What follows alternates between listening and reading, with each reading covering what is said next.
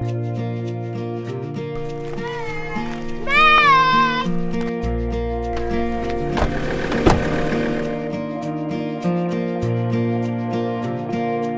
Sophie! Hi, welcome to the farm. Come on in. Can you tell us a little bit about what you do? I'm a cook, a blogger, a local is lovely, a farmer and a mum. 3 words to describe yourself. Curious, creative and hardworking. Talk us through a day in your life.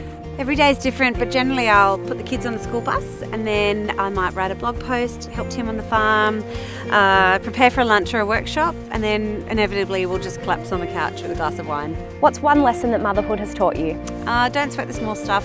I think if you just love them senseless, they'll figure out everything else. What was it like being awarded New South Wales Rural Woman of the Year? Oh, it was fantastic. It was such a great honour. All my fellow finalists were amazing women and it's just opened so many amazing doors too, so it's been great. What are you currently working on? Well, part of the award process, I'm working on my project called My Open Kitchen, which is a podcast and an e-course that's designed to get farmers inspired and connected through social media. What's one place or one thing about Orange that everyone should experience? Well, apart from lunch here on our farm at the kitchen, brunch at the old convent in Boronor was beautiful. The best thing about living in the country? Space, peace and quiet, plus we're so lucky. We've got access to news as it breaks, online shopping, podcasts, websites to follow, music, and then we can just turn it all off when we want peace and quiet. What's the worst thing about living in the country, if anything? Every now and then I miss the beach. Do you find that farm life has had an impact on your skin? Yes, definitely. Unfortunately, I think a lot of exposure to the sun and squinting into the sun, and I feel like I've got a bit of a pigmentation problem. Pigmentation is actually one of the hardest conditions to treat because often the damage that we're seeing on the skin is the result of what we've done years ago. So to treat it, we want to resurface, brighten and hydrate. So give this C12 Pure Bright Serum a go tonight. Oh, great, thank you.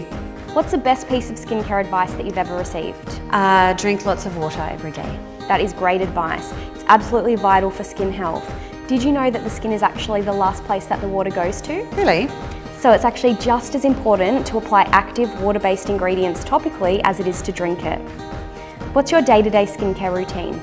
It's pretty simple. I cleanse in the shower, then I just use a day cream with a sun cream in it and a night cream.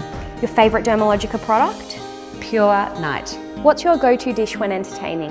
Well, we have a venison business, so I'll say venison with some nice big salads and maybe a fruit and almond tart for dessert. Sweet or savoury? Sweet. Lunch or dinner? Lunch. Dream lunch guests? Tamsin Carvin, Nigella Lawson, Nigel Slater, Maggie Beer and my husband Tim. In another life, what would you be doing? I'd love to be a florist with Floret Flower in the States. Has social media had an impact on your business? Huge, yeah, it's provided so many opportunities for me. What are your top accounts to follow? Olia Hercules, Louisa Brimble and Annabelle Hickson. And the best piece of advice you've ever received? Whiffam, what's in it for me? People want to know a bit about you, but really they want to know what you can do for them. Thank you so much for having us on the farm. My pleasure, let's have lunch. Can't wait. Thanks.